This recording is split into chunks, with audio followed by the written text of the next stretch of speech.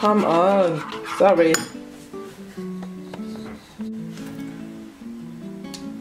Hey guys, welcome to Talkinson. Welcome to my channel once more. For this video I'm going to be showing you how to make quick and easy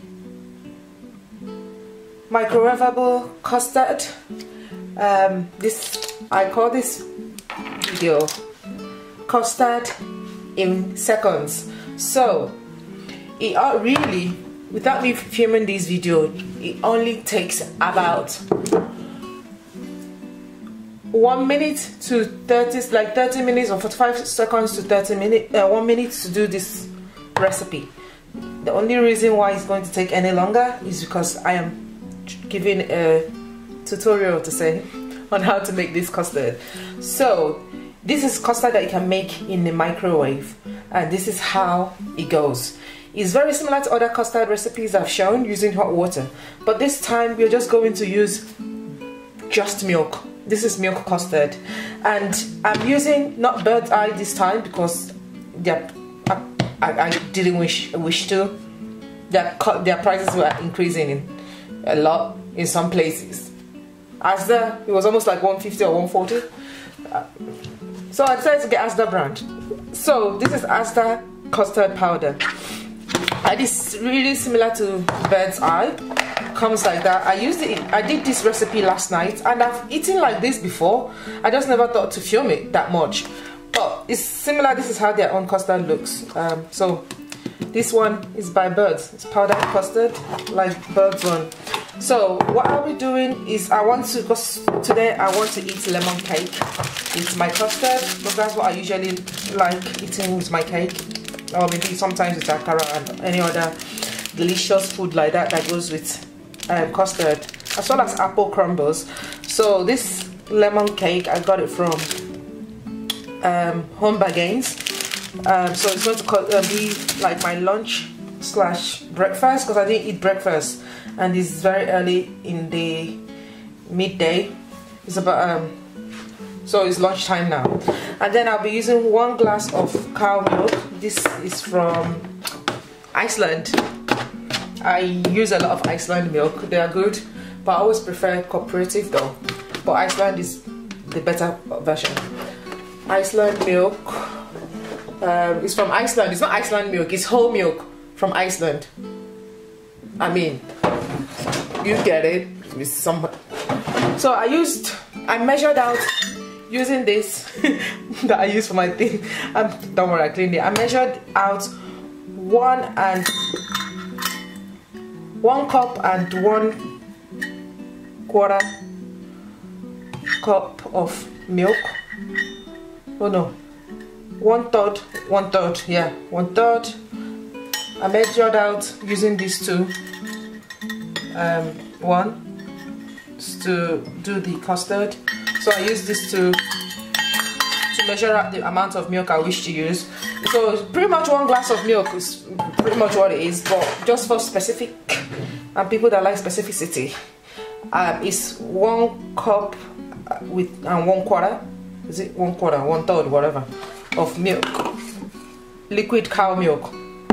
In this, now you don't have to use cow milk. You can use other milk that you want, and that could equally be plant-based milk to do your recipe. So first of all, I'm going to measure out using this spoon. You can also use this as well. Okay, so I'm going to measure out into this bowl, into the I'm going to just heap out 3 tablespoons of custard for myself. Okay, as before, 3 tablespoons of custard, as I know the amount of custard that I want. And then using the cow milk, I'm just going to add some, well, including the droplets, to release the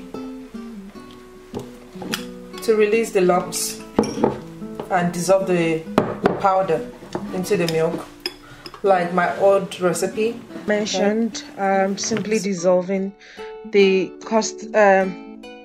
custard, and you can check out my other videos on how to make custard powder in the link in the description box.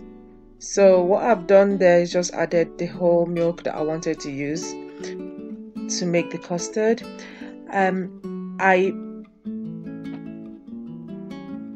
started out by microwaving for about 1 minute and then added an extra minute when it wasn't done. So altogether it was 2 minutes. But I would advise that you take the custard out from your microwave in between each minute and stir with whisk rather than a spoon, as I use that here. So stir with a whisk rather than a spoon. Even a fork is better than a spoon. So that helps you to remove the lumps and make your custard smooth.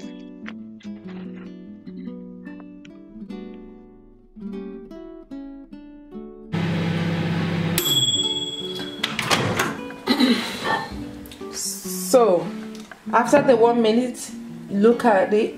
Do you see it's forming? It's forming, but you can see it's still very watery. So we're going to add another 1 minute to it, so which gives you about 2 minutes.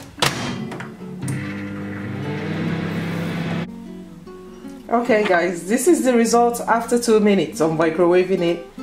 Okay, it's forming. So what we're going to do is do our best to turn it so that the lumps don't get stick in the bottom. Okay, so it's kind of formed. So after 2 minutes, there you go. Now, oh shoot, sorry. Oh, it's all formed up. Okay, after 2 minutes it was done, to be honest. Come on, sorry. After 2 minutes, this is our custard. Now it's gathered some lumps, but you can just easily dissolve these lumps really. But you can see how it looks for now.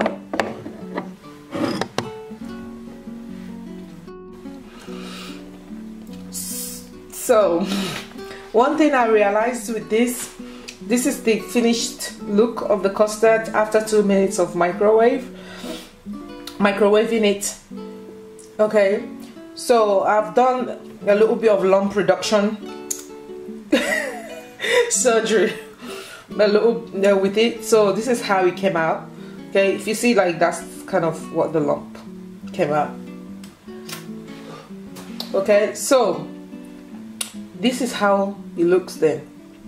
Okay, so if you're going to make your custard in microwave, it is doable. My only advice is what I learned from here. Funny enough, it happened differently when I did it before. It came out quite fine, to be honest. But here is what I learned from this one, is that after that 1 minute when it was gathering up, it's best to stir it at the bottom. It possibly would be better to stir it at the bottom to release the lumps that it was gathering, and then put it again for that other minute to get it to look like this. Okay, so it is doable, but it's still got a little bit of lumps to it, but you can still do more lump reduction, to be honest, and it comes out. But it's not bad as a custard. So this is our experiment. So okay, so it's not bad. You can still see the lumps, but again, you can always reduce the lumps. So what I would do is add more liquid, which is the milk, to it, and then I'll microwave it again to loosen up the texture or the density of this custard. Alright, and then I'll have it for my food as I wanted to. Alright, thanks for watching. I hope you learned something from doing your microwavable custard. Alright, thank you. Bye. So here is what I learned from making custard in microwave. The reason why it has a lot of lumps is because custard is made with egg. So if you cook egg in the microwave, it pops up everywhere and scatters and even makes your microwave look like a bombshell. So that's the reason why it gathers that much lumps in the microwave. However, as I added more liquid, the lumps became very much reduced. Again, the best equipment to do this when you're doing it in microwave, please, is to use whisk. A small whisk will do, hand whisk, okay, and that reduces the amount of time you have to be taking out the lumps. And also make sure that you take it out every 30 seconds to stir before you leave it too long, because then it will gather a lot of lumps to it. So on that note, thanks for watching, and that's the video done. If you try this recipe, please can you let me know how that has gone for you, if it came out okay, and what did you use to make it better. This is what I call an epic fail resurrected, but I'll try and do another video with this microwave that will make it look right and simple enough to do. All right, thanks for watching, and until next video, take care.